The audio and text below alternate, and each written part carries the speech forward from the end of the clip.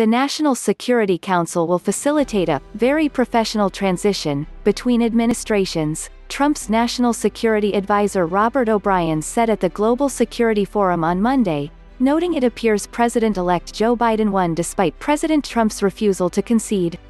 Secretary of State Mike Pompeo also said there will be a smooth transition, but, unlike O'Brien, he confidently said last week that the transition will be to the next Trump administration.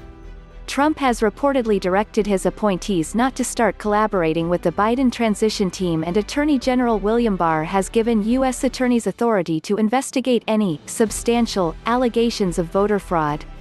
So far, the Trump campaign has been unable to document any substantial instances of voter fraud or election irregularities. The General Services Administration, the federal agency responsible for the transition, has refused to start working with the Biden team. An agency spokeswoman told AP that a winner has not yet been determined and implied the GSA may not start the process until the Electoral College meets in December or Trump concedes. Trump National Security Advisor vows, professional transition, of power, the Hill, refusing to concede.